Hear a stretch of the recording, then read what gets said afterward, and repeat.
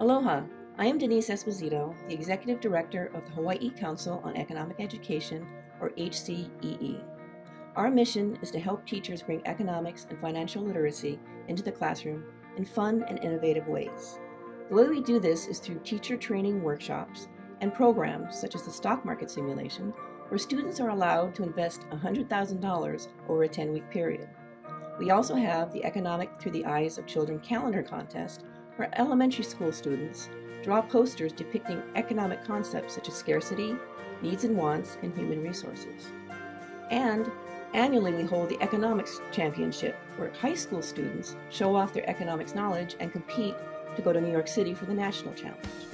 If you would like to know more about HCEE and how you can help us further our mission, please visit our website at hcee.org. Because financially educated young people grow into financially responsible adults. Mahalo.